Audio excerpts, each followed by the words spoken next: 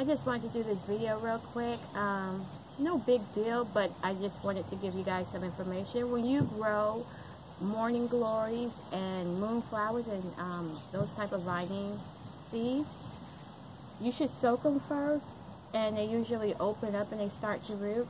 I soaked this, I think it was 3 days ago, and it's already busting open. I don't think you guys can tell what's going on, but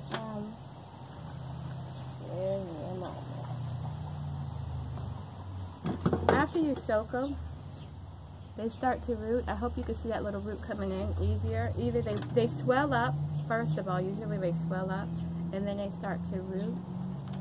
So here's another one.